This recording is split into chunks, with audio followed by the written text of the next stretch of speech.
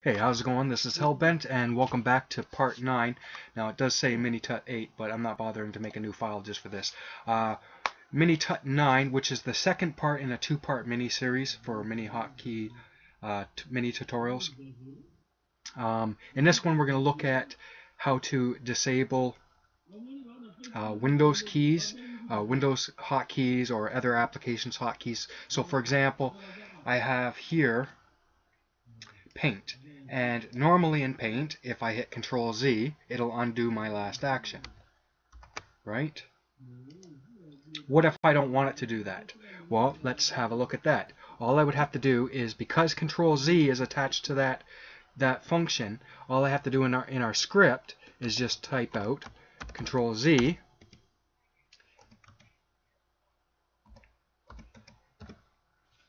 and that's it. Now if I save it and run it, let me make sure I'm not running two instances. Okay, now if I go here and if I hit ControlZ, nothing's going to happen. And I can go one step further and show that by using a message box to confirm that I am in fact pressing ControlZ. I mean, you should be following along and trying this with me, but if you're not, whatever.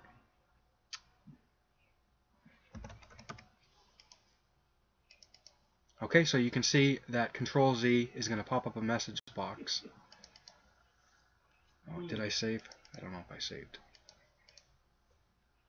Okay, so now I go back here, I hit ControlZ, and instead of it erasing it, it's just going to pop up our message box. So once again, if I want to disable a hotkey for another application, all I have to do is just use that hotkey in AutoHotkey, have it do nothing at all, and its functionality will be removed. Specifically, one of the reasons why I'm doing this is because one of my subscribers asked me to do a mini tutorial. He was having a problem where he wanted to disable the Windows key for a specific application, for a game or whatever.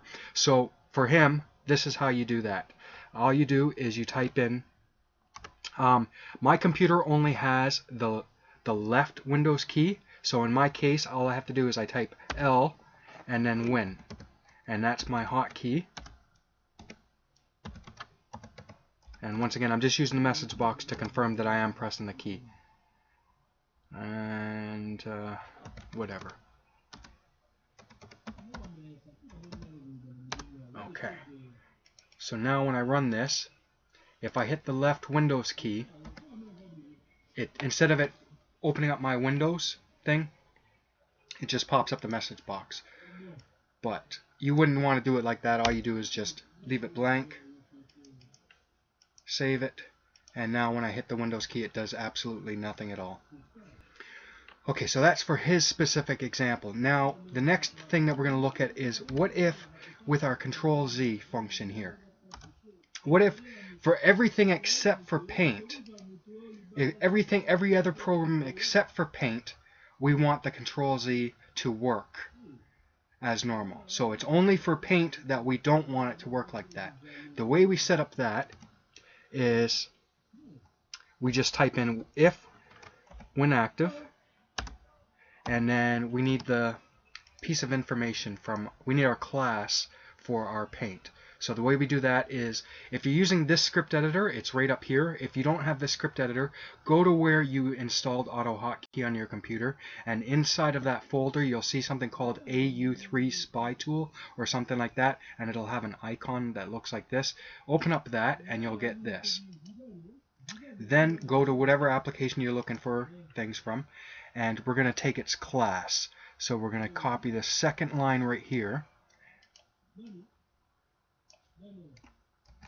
So what we're basically going to be doing is we're going to check to see if that window is the active window. So if that window is the active window, all we want to do is just return. So we want to exit out of our hotkey. If it's any other application, what we really want it to do is we want it to send ControlZ, because it's only for the Paint shop that we want it to be disabled. So we just type in send ControlZ. But there's a problem. If we did this, what is going to happen is it's going to send our hotkey, and we're going to end up in an infinite loop over and over again. And I'll show you that real quick with a message box. And you know what? Out here I'm going to create a variable. We're gonna monitor how many times it loops through.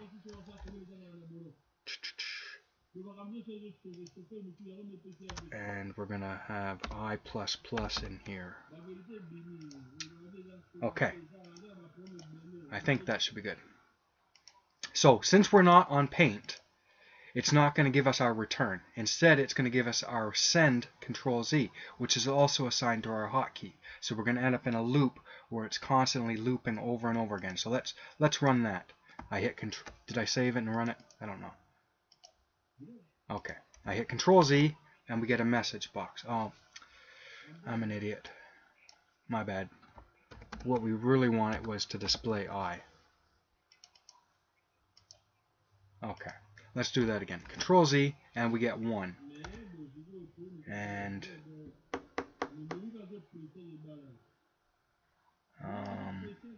I think it's our message. It's the message box. I tried this earlier and I had the similar kind of problem. I think it's the message box that's interrupting things. Let's see. Let me try it this way. We'll do it without the message box if that doesn't work.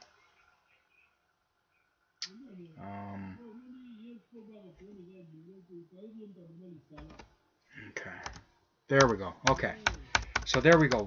We can see that we have an infinite loop. So what we need to do in this case is all we have to do to make it so that way our send command can't, like nothing in our script can trigger our hotkeys, is all we need to do is just put a $sign in front of it.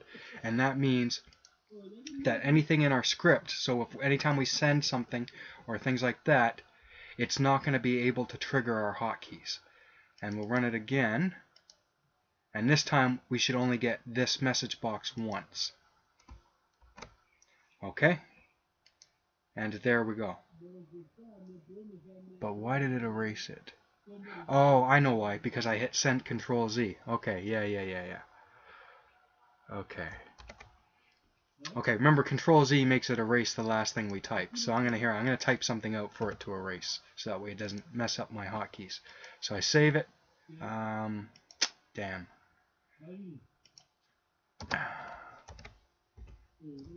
Okay, there. If I hit ControlZ, we get our message box once, and then it's going to erase something. And there we go. Okay, so we can see that our script is working the way that we want it to. So it's sending the ControlZ, but let's test that it actually is doing what we want on our program. So remember, we have seen that ControlZ is working. We did erase something from our script by pressing ControlZ on it. And since I've gotten rid of the message box, I can do it actually faster here now.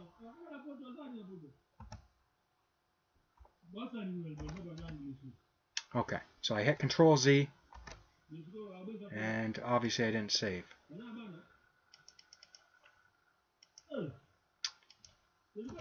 Okay, I hit ControlZ, and obviously it erased. But if I go over here and draw something, and then hit ControlZ, it does nothing. Absolutely nothing. So I've disabled it only for this application. Okay? And I can do the reverse. I can do, if the Paint was the only program that I wanted it to actually send a ControlZ, I could just move this from here, put it up here, get rid of that, and now it's only, so if I type something out here, it's only in Paint that'll actually do our ControlZ. Okay, so that's how you do that. Hope you enjoyed. Be sure to hit that like button on your way out, and I'll see you on the next one. Have a good day.